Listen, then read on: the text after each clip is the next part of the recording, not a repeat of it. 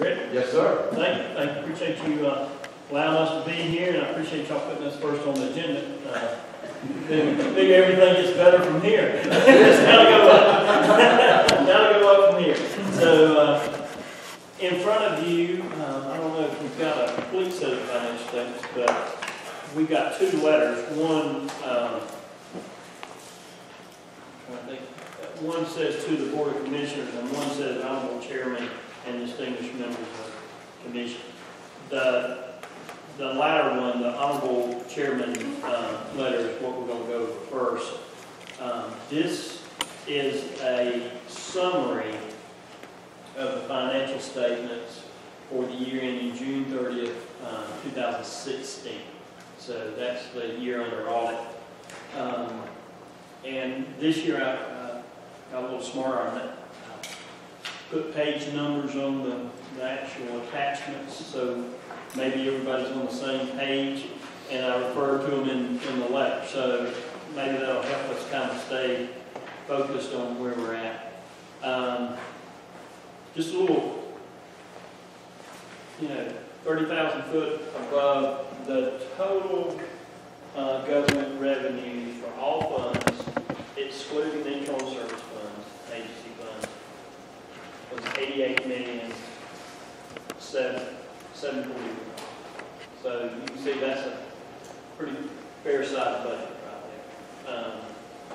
So getting a little deeper down, the first fund, which is on page 3, is your general fund.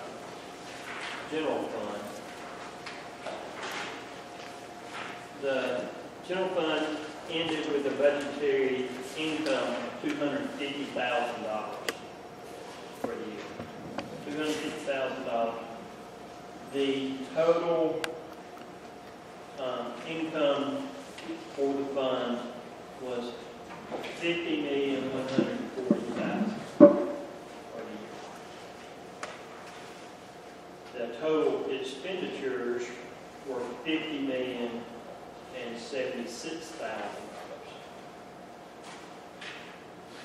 So the revenues were under budget by $233,000 for the year. Expenditures were under budget by $475,000 for the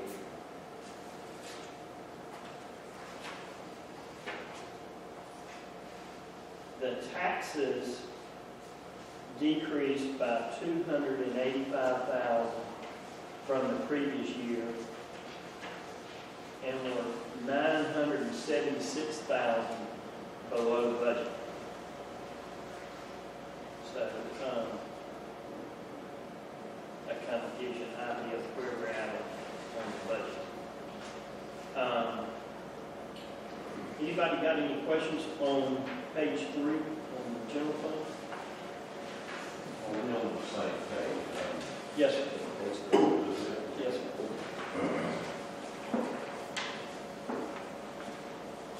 I was looking for, when it said the taxes decreased to $285,000. Right. Well, it's on page 3. If you'll look at that top line where it says taxes, it's $43,894,000, and then over to the right, 2015 actual was $45,474,000. The 285 actually is current. There's some other orders that go with that. That would be two. Yeah, That number is actually current property tax collection. There's some other taxes that go with tax. That's the property. So property tax decreased to $285,000. Which was that? And your sales tax decreased $341,000. Was the basic property taxes down due to partial to the reevaluation? I would say that's almost all. That's almost all that.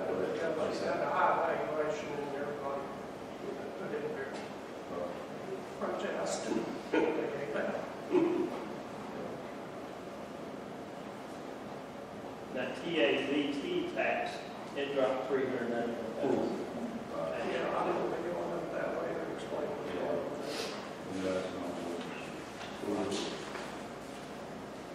I might want to sit in on that, can you explain that? I still haven't figured that out. Basically, It's called state of Georgia. the state of Georgia decreased from 45% down to 40% in the counties. They were supposed to go up 46, so they reduced it. So now, anyway, yeah, my analysis shows the counties losing 1.5 million. Unless it changed over to the city. Yeah. Just want to know, sir, enrollment is down. Well, Those are various grants, and they will come and go, so that's never a consistent number. You know, you'll have a grant that comes through there, or some other contribution from another government. It's never, you're going to have variances every year, because things occur all the time, or they just don't. It looks like there was a DOT mowing contract Yeah, that was, last yeah. year that's the difference. Yeah, DOT pulled all of this, they're going back to doing it themselves, the county's getting that money anymore. We did have a contract with DOT to mow the right of way on the state highway. And they just put the right of way, this, and that's pull that and then right now, they're cutting all the trees off, say, 5 and 2, right? They want to do 0 space. yeah. Okay. Any other questions? Go ahead. Okay. Flip over to the next page, it's page 4. Top of page 4 is your special revenues. The bottom of page 4 is your capital projects. On the special revenues, the total revenue for the year was $10,211,000 compared to $9,380,000 the previous year. Your expenses were $9,795,000 compared to $8,985,000 in 2015. Your fund balance at the end of the year was $4,520,000 compared to $3,603,000. The majority of the income and expenses are in the special services department and the intergovernmental grants for the year, and E911. Those are your three major funds under the special revenue. Under the capital projects for the year, total revenue is $21,538,000 compared to previous year $22,188,000. Expenditures were $20,937,000 compared to $18,143,000 previous year. Your revenues under expenditures were $3,079,000 this year, and they were $3,575,000 the previous year. We ended the fund balance with $8,616,000 this year compared to $11,695,000 the previous year. Majority of the activity is in the SPLOS. You can see that the SPLOS 5 played out this year. This is the last year for SPLOS 5. SPLOS 6, not much revenue coming in. Expenditures are slowly going down. We've got $2,522,000 left in that fund. And then the SPLOS 7, that's where the majority of the activity is for.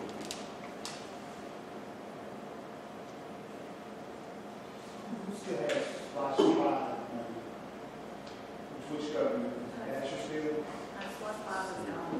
okay, so six.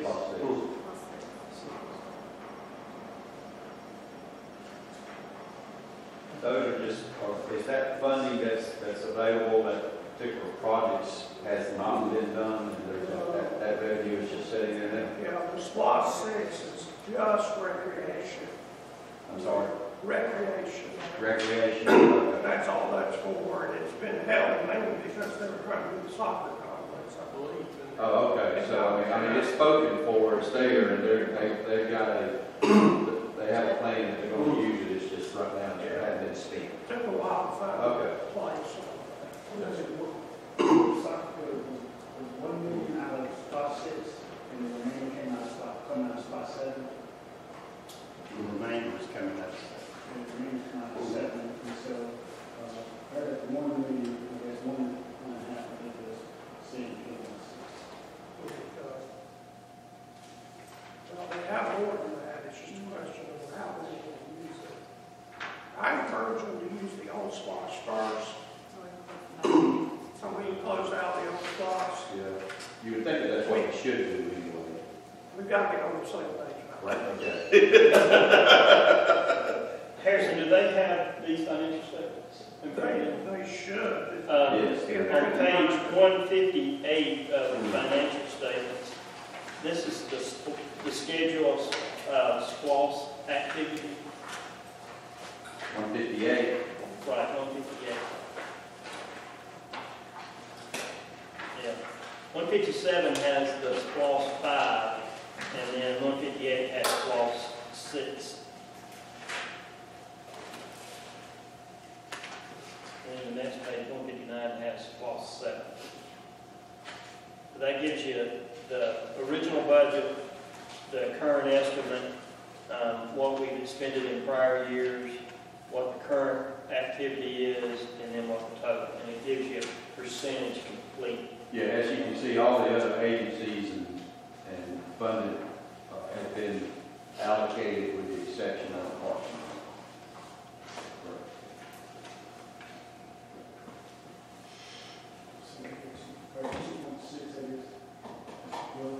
We got plenty of money for soccer. I don't know about plenty, but we got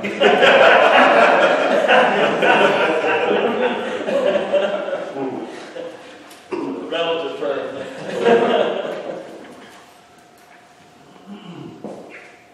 Any other questions on page 4? Okay. Page 5, this is your proprietary funds and your internal service funds. The proprietary funds, the total revenue for 16 was $6,851,000 compared to $6,377,000 the previous year.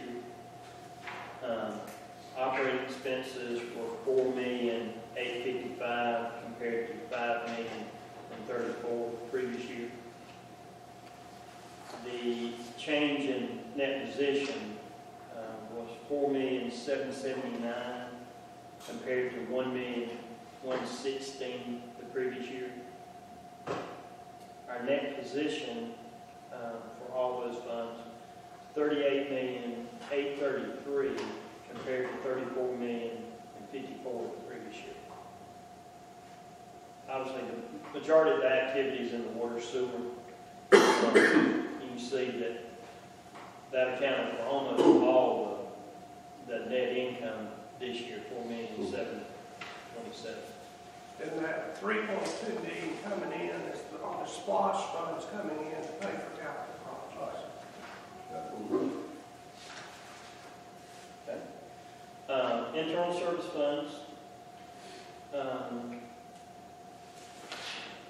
2016 total revenue was $8,002,000 compared to $9,747,000 the previous year.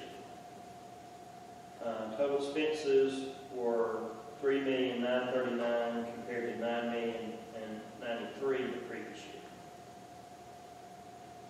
Total income for these was $1,061,000 compared to $638,000 previous year.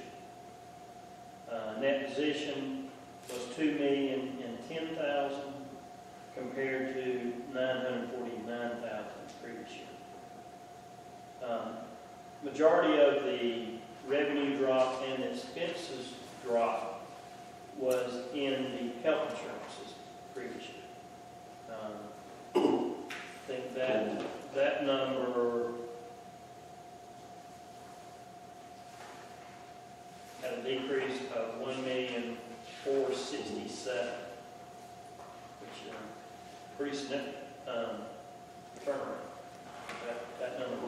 So, is it because people were sick or you were in the hospital? Well, your health claims, you just never know what's going to happen.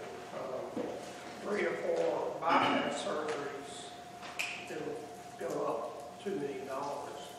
The prior year, you had a couple of patients who had extreme costs.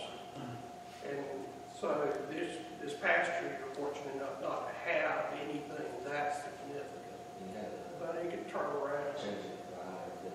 That was 2 years ago, but then last year we found out the reason the unpaid claims went so far out was there was one situation that went upwards of $1.5 million, just one patient.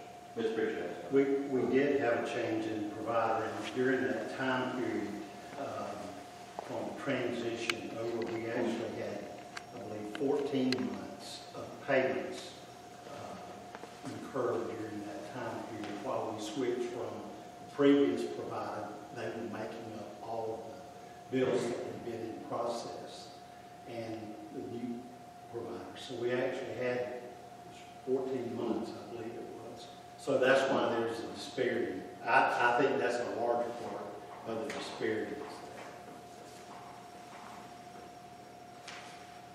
And it's like Harrison said, I mean, that's going to be fluctuating too, depending on the level of care provided that you have to provide throughout that. You know, particular years. the good news is you got $800,000 sitting there to handle additional insurance claims. Ideally, you can continue to grow that, so when that year hits and it goes up $2 million, we don't have to go back to the general fund and get more health money. You stay in that fund. That it actually operates that way continually. There's a committee that I've put together from HR and finance that has looked at this, of course, every year, and we look very closely this year at making adjustments, whether that be the percentage paid by the employees or reduction in coverage, etc. But we determined that we needed to stay pat for this year, and we'll continue to look at that. And both Stephanie and Paige work on that committee as well. And I think it's going to be an ongoing problem with healthcare, just like everybody else. But we just have to keep a very close watch on that and see what we might do. One of the things I didn't want to do was last year we had an increase in benefit or in payment to the employees and then turn around and increase the cost of premiums to them, and they actually wound up taking a deduction of our loss. So we've tried to avoid that.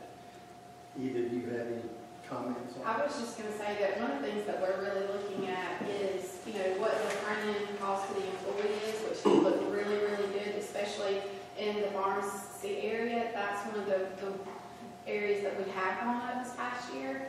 But whenever you have these $4 programs, it's only costing the employee $4, but the cost to our plan for that drug on the back end is significantly higher than if the employee had paid, say, $6, just depending on where they go. So Mr. Pritchard contracted, commissioners approved a study and for us to work with a vendor that is looking at all of those absolute costs. Then what we're moving to next is actual cost of procedure in an effort to really make our employees better shoppers, better consumers when it comes to making those decisions and where they go for that care. If there are 2 places in town that have the same procedure done, and one place is going to cost $1,000 and then somewhere else is going to cost $1,800, that's gonna be and choose where to go for that. So that's kind of the next step in giving them some better options and increasing their awareness of how it actually works. I was just wondering, Joe, I just, if the Affordable Care Act impacted in any type of way, or if it changes this year or next year, would that, Well, depending on what the changes look like, I mean, it could have some impact to us. But at this point, we still don't know what that's going to look like. I don't think anybody in Washington knows what it's actually going to look like either. What kind of medical event or episode would cost $1.5 million? Usually it's premature babies that can cost that much. We've had some twins that have been in out-of-town NICUs for months. That's usually where we see it. And then we've had a few cancer cases, and some of them over time can be significant. And I'm sure most of the time it's not one particular case, it's just the way it lands. You may have 2 or 3 heart surgeries, serious cancer issues, premature babies, whatever the issues may be. But on an aggregate basis, then it's going to add up pretty quick. Over the 17 years that I've been here, I think we usually keep anywhere from 4 to 7 cases that are of significant amount spent. I can imagine the level of employees in the aggregate. It's like in a small business, you seem like you've always got something. And previously, when we were covering spouses, we will cover them now if they have proof that they're not coverage. But we had a number of spouses that incurred significant. 2 long-term. Well, let me, and I don't mean to interrupt your train of thought, it's just something I really, all of this and this discussion kind of plays into really what our mission statement is. And you'll find the mission statement in your binders, but just to clarify that and to repeat the mission statement says to provide an efficient, effective, and responsive local government to all citizens of Lowndes County while maintaining the financial strength to meet any contingency.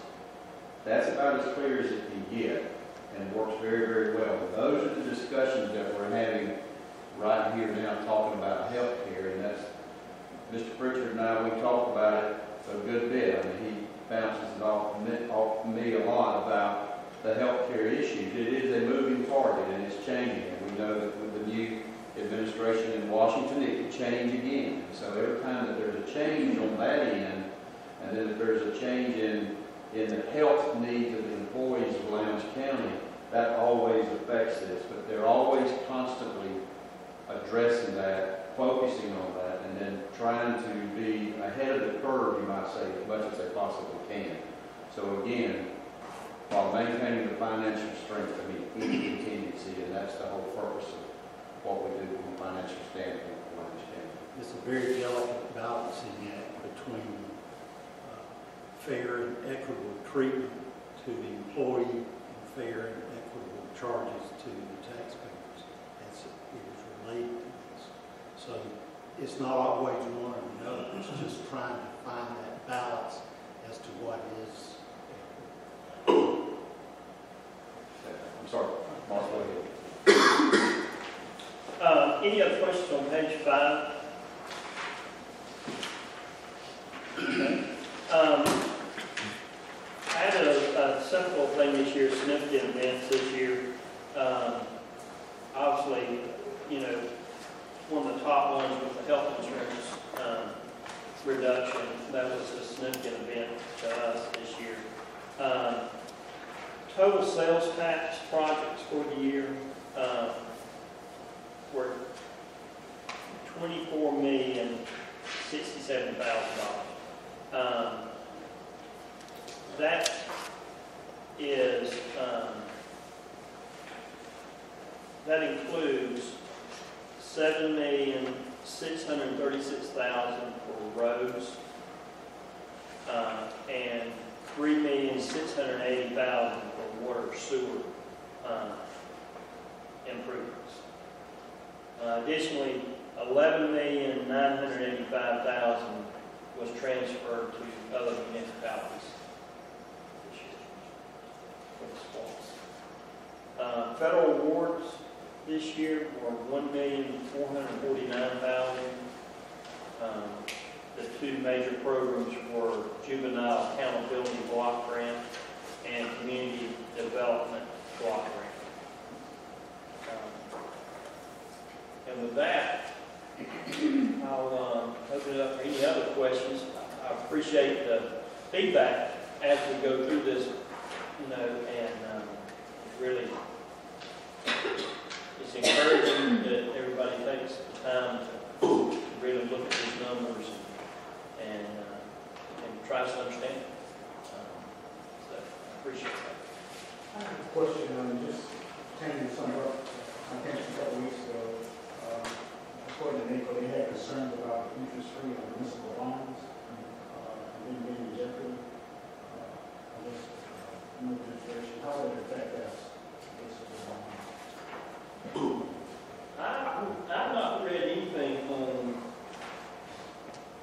It would only affect, if it affects the bond rates overall, that's the only impact it's going to have.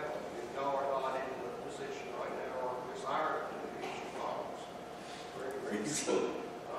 So I don't see where it's going to have anything. Matter of fact, the current bonds you have currently, y'all refinance a few years back at much lower rates. You're at a really low rate. So I don't foresee that. So those bonds are fixed at They're this fixed, point. those rates don't change, they're fixed rates, so you're not impacted unless you decide to go out and do a bond issuance if not the rates are just have skyrocketed due to something in the economy. I haven't seen anything that indicate they are. I think the rates are still holding pretty good.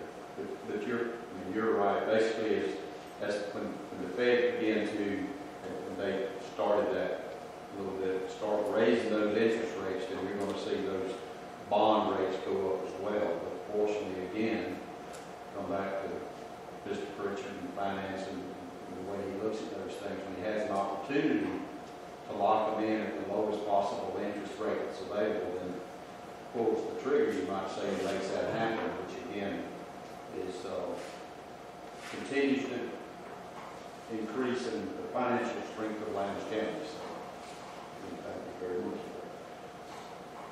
Because we know of some other ones that are on floating rate, and that thing moves, or worse, they're in a derivative, that an interest rate derivative that really magnifies. Okay. We certainly appreciate the opportunity. Thank you. Yes, sir. Thank y'all. We appreciate you coming down here as always. It's always a great report, and it's always delivered timely, and we're very appreciative of that. Thank you very much. Mark, for the benefit of our boss of Daily Times guest this year, could you explain to him that based on the reports we do, Gold Star? Gold Star. That's all about saying, Gold Star.